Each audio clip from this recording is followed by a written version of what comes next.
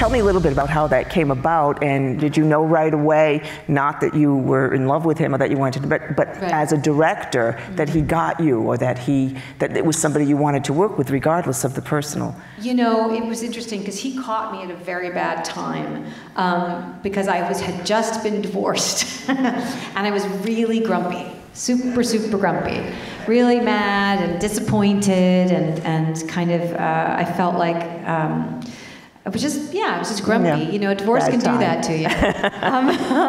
Because I had been married in my 20s, and it took a while to extricate myself. You know, I was personally unhappy. I loved working and stuff, but I kind of managed to extricate myself. And when I met him, I looked at a bunch of scripts, and this one really stood out, and I thought it was very interesting. But I was supposed to meet him in a hotel to talk about it, but my car broke down because the guy that I was seeing, not my ex-husband, my boyfriend, had crashed it. So I had a lot of reasons to be grumpy, right? So when I got to this meeting, I was like 2 hours late, and I kept calling and saying I was sorry that I was late, and I was very abrupt with him. I said, "Listen, why do you want me to do this movie?" Mm-hmm. And I said, "I want to let you know that," I said, "the script is 130 pages. I said, it's going to have to be shorter, and if my pages get cut, I don't want to do it."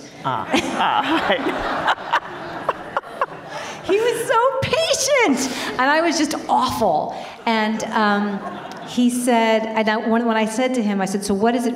Why do you see me in this character? What do you see?"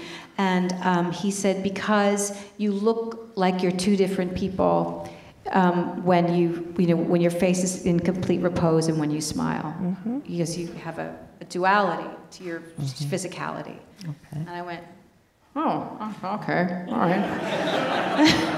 And then I was like, okay. And at the end of the meeting, I was pretty sure I was going to do the movie, and he thought it was disastrros. Okay. And he got up and left because I said, I have to go. I have another meeting. I did, actually. It was terrible. I was meeting my agent across the room. And so I went and sat with my agent, and Bart got up and left. And I was like, I'm going to do that kid's movie.